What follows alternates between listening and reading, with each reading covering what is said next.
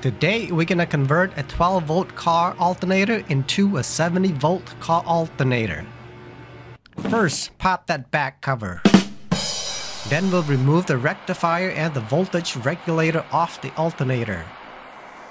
One way to desolder the stator wires is to use a mini torch.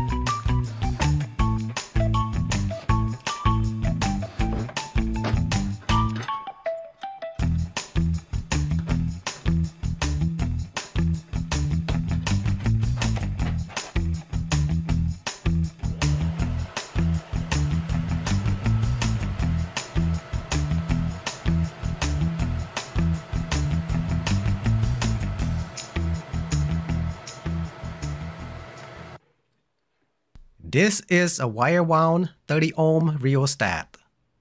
We're gonna use it to control the rotor current. That way we control the magnetic field to get the voltage that we want.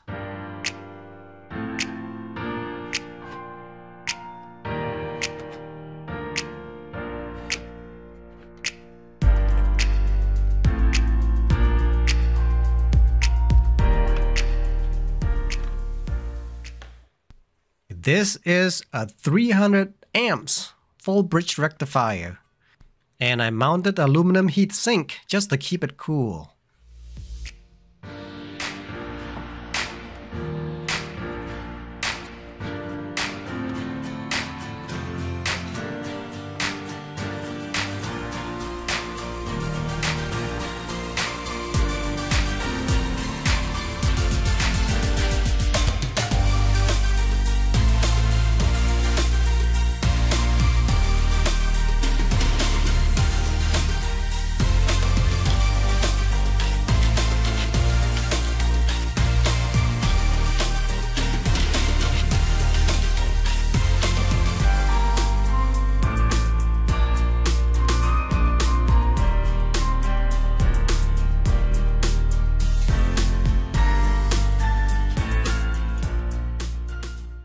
I'm using 3 amp 13.8 volt to manually control the rotor magnetic field.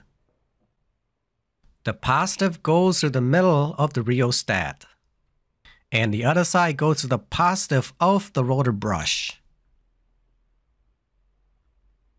Then the ground connection goes back to the power source.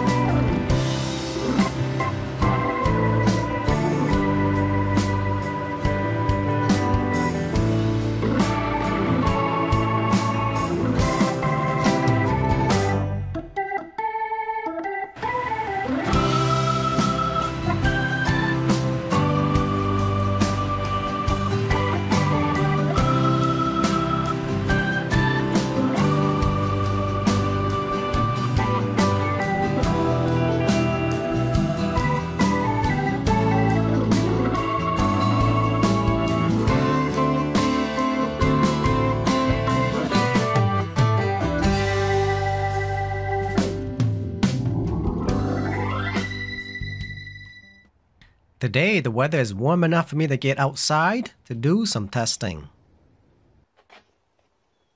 Here's a review of the setup. The 3 amp power supply plugs into the same extension as the motor.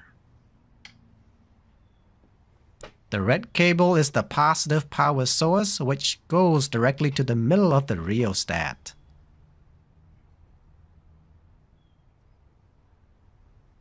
And the negative terminal of the power source goes directly to the casing of the alternator. The rectifier converts AC output from the alternator to DC for our testing today. We got a 10-inch 13 amp miter saw and a small and very old jigsaw to start our testing.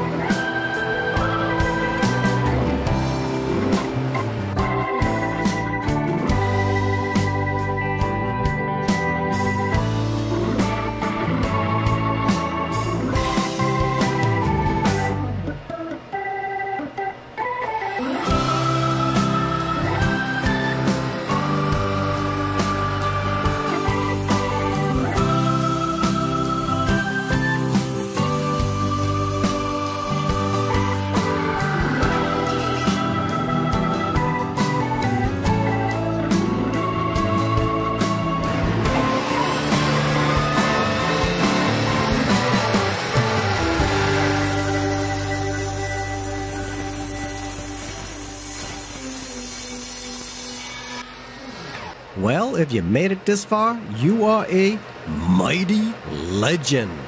And thank you for watching.